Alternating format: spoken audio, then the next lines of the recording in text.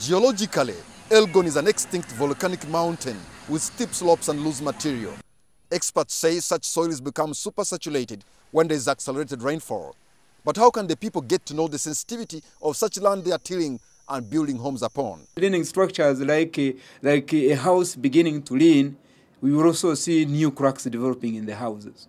Also look at trees, especially the trees which have got deep roots. When you see the trees which have got deep roots beginning to lean, it means that the whole mass is moving.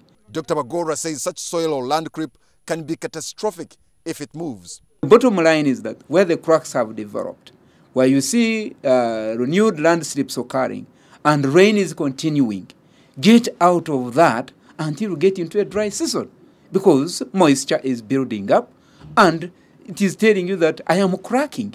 He also adds that cracks have always been there, where top weathered material glide over a firm bedrock. The slope exists in a delicate balance. It is only when the downward push or forces overcome the resistance that is created by the friction between the weathered material and the non-weathered material, it is when the balance is over top. He explains how the vegetation cover protects some of these steep slopes from creeping. The roots act like fingers.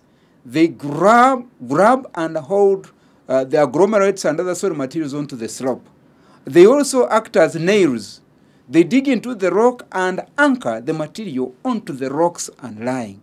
For the people of Manafa and Bududa, the writing is on the wall, and hundreds have moved from these risky areas. There are still some members who are trying to register, but it is still difficult. I have 2 children, but they have no blanket, we have no bath, even a mattress. The displacement presents new challenges to the government and humanitarian agencies that are meant to shelter and feed the people. Patrick Amara, NTV Tonight.